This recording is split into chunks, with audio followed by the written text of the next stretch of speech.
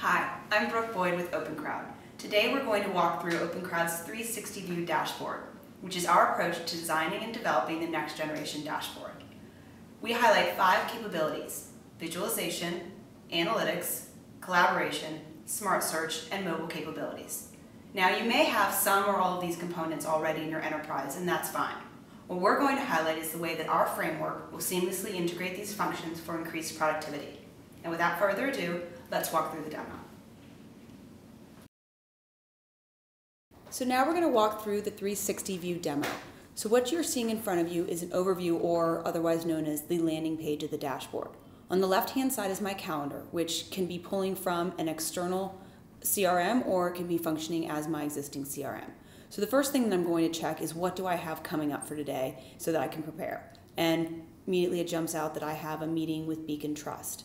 Now over on the right-hand side is my alerts panel. And what that tells me is what's going on with my clients that I need to be aware of right away.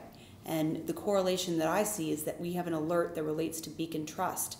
And I've already sent out my colleague on my behalf to the Beacon Trust quarterly account review meeting. So what I need to do is I want to hover over and figure out exactly what this alert relates to with regards to Beacon Trust. So I see that it has to do with an energy sector allocation being exceeded. This could also potentially trigger a workflow if you want there to be some other lead-ins here. But for me, I want to now dig into Beacon Trust and take a closer look to make sure that the allocation has in fact been exceeded, and then determine what action needs to be taken. So now I'm in the client overview section. So I've now moved away from the landing page of the dashboard into a client-specific page. On the top left-hand side is the alerts, and what I want to do is now go down and take a look in my knowledge repository, which is going to pull in documents from other systems like SharePoint. If I click on research here, for the sake of this walkthrough, we're going to pretend that the first prospectus here relates back to target allocations.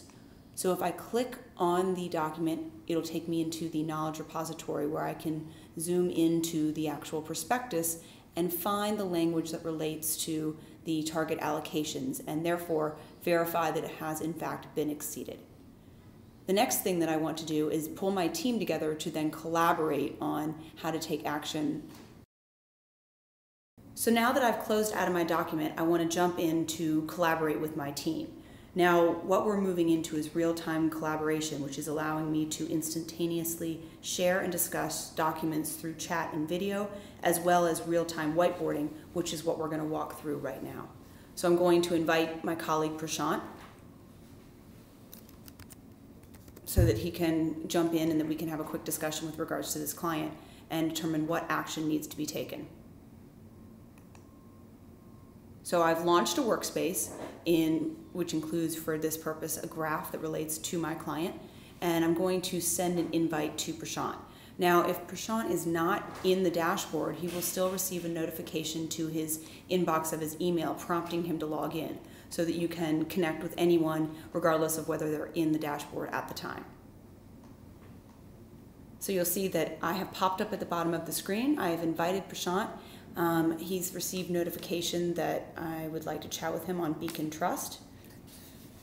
And we can start talking via video as well as chatting, and you'll notice on the right-hand side I'm putting in some IMs.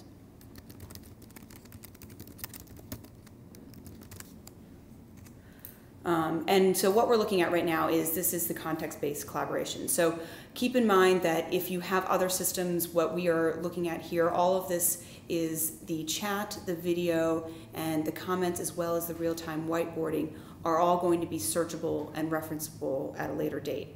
So if we're talking about this target allocation having been exceeded, you'll notice that Prashant has the ability to draw, as well as I do or anyone else participating in this whiteboard, onto the graph to make sure that we're looking at the same areas and put in commentary as well as drawings. And all of this will be saved in this workspace so that we can reference that later.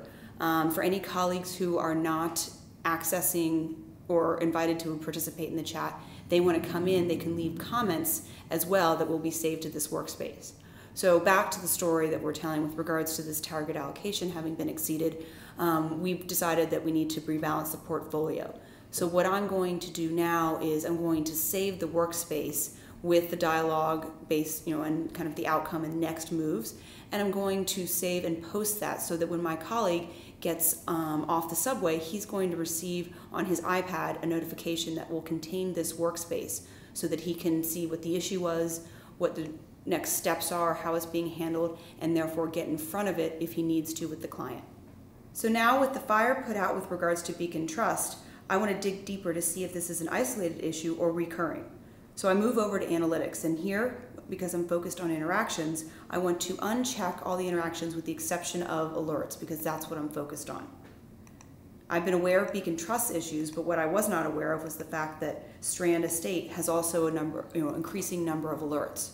So you'll notice that at the bottom of the screen, I can see all of my clients listed, and then with Strand Estate, when I click on them, I can drill down further, and what you'll see at the bottom is that the data changes from being a list of my clients to a chronological time frame so that I can drill even further into see whether the alerts are an issue for Strand Estate or not. So by unchecking, I can focus on the areas that I want, the interactions that are relevant to me. In this case, it's alerts. I could also benchmark them against other clients in my portfolio based on certain criteria like interactions to see how they compare.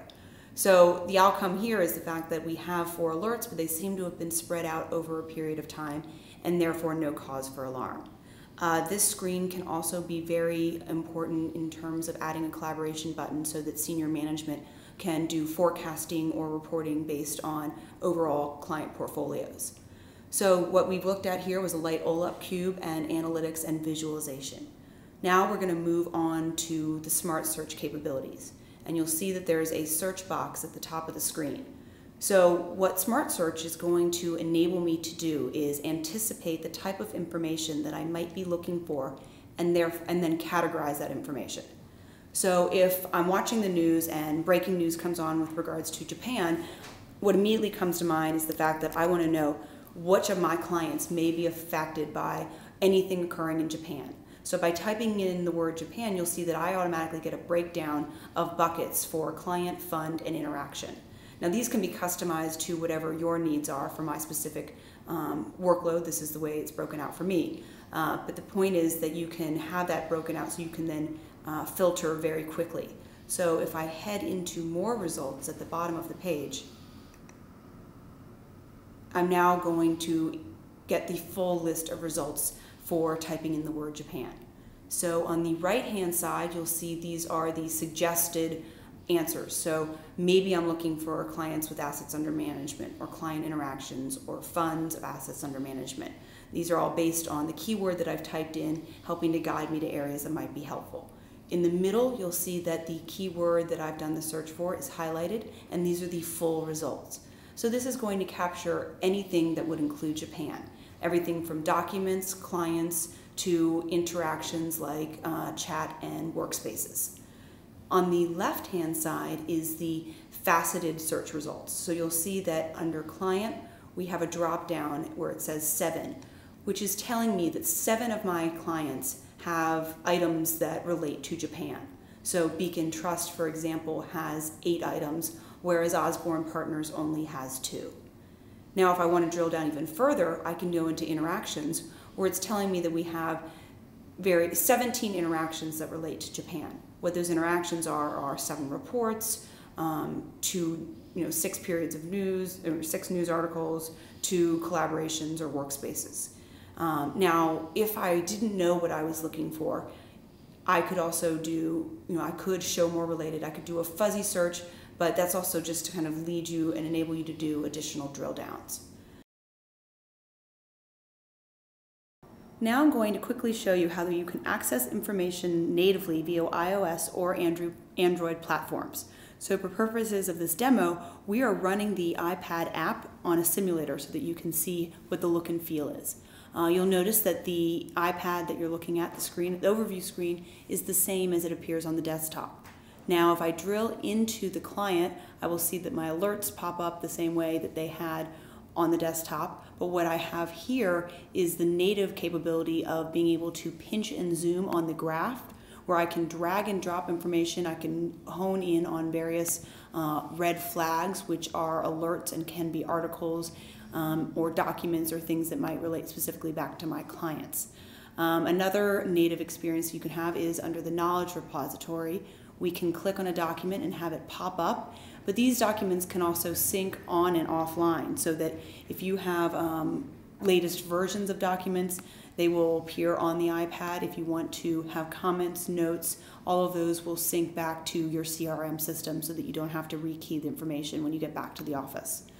The other native experience is the geolocation capability. So when I have come up off the subway and I want to find out where my meeting is, instead of just clicking and seeing that I have a meeting, I actually can click on the button and it'll give me the geolocation so I know exactly where to locate the meeting. And then lastly, you'll see that we have the same search capabilities that you do on the desktop. Now I'll quickly highlight the search capabilities on the iPad. You'll remember on the desktop I did a search using the keyword Japan. So if I type in Japan on the iPad, you'll see that I still have the ability to consolidate and access this information on my clients, funds, and interactions now in a single location on my iPad. So in summation, just to recap what we walked through today, the 5 key capabilities that we believe are required for dashboard applications are visualization for insight at a glance, analytics to discover and analyze, smart search to aggregate and correlate information from disparate data sources, collaboration to enable real-time decisions, and lastly, mobile to access via multiple devices. To learn more, please contact us at sales@opencrowd.com. Thanks and have a great day.